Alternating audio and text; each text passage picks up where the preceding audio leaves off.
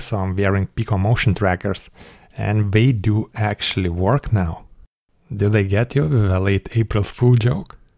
Or are these actual Pico trackers? Because Virtual Desktop just added a support for Pico Motion Trackers on the Pico 4 and Ultra headsets, and if you still own one, my sponsor VRRock makes lenses for both, allowing to get the headset closer to my eyes for the best picture quality. So check the links below. And in addition to the Virtual Desktop update, there has been a whole PicoOS update, which basically admits all the issues I covered last year. Trackers just stop tracking and going to sleep every few minutes playing Blade and Sorcery. Having super fast phase drift using FR Tracker, which I have covered in this video. So I have been laying for 3 minutes now, and my body is still not twisted, which is already an improvement. But probably the most impressive update, that I can actually switch between positions without the AI going crazy. Now the body is still floating and jumping around, but this is what you get with an AI estimation. This is not a real EMU tracking, having only one tracker for each leg, and guessing the rest of the leg and body with only AI. But yeah, all simple poses are covered.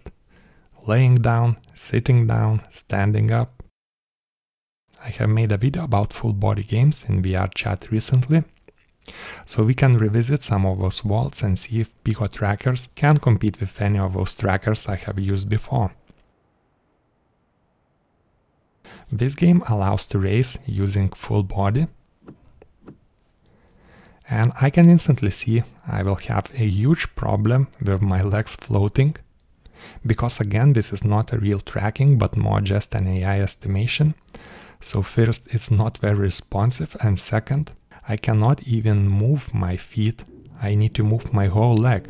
My leg is floating, it can miss by 30 or even 50 centimeters. So even hitting a correct pedal will be a huge challenge, not to mention trying to push it gently. And I even switched to the default AVI, and still it is not possible. I have no feel of the pedal.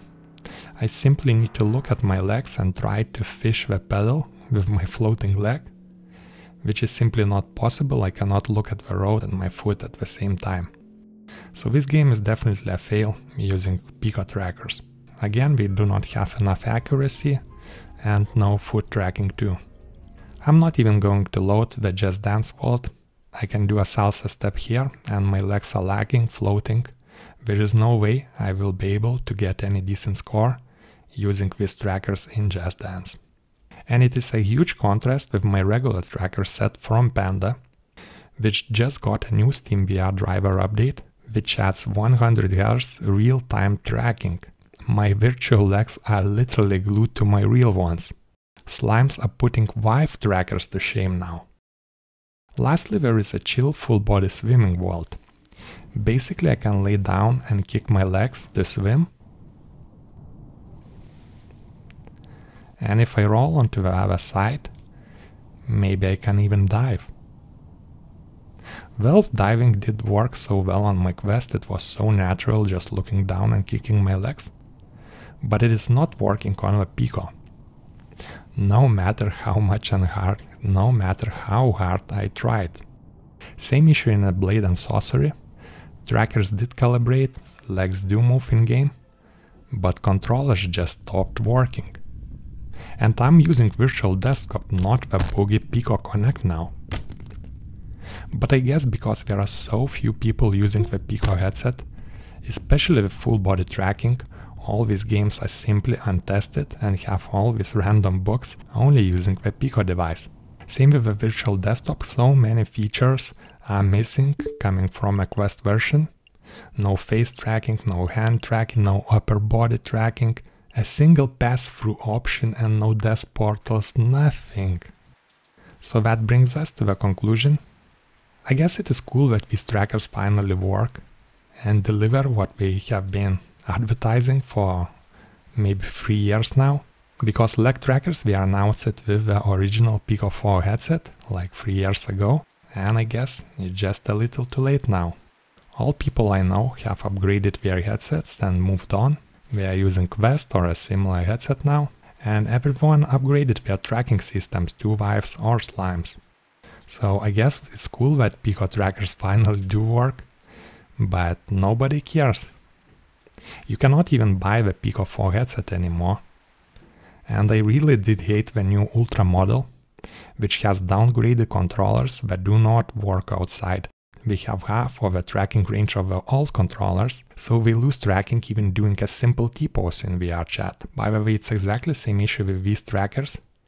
We can use camera tracking, but only in steady hand controllers and only at the arm's length. If I stand up with my full height, trackers instantly lose tracking even in this special mode.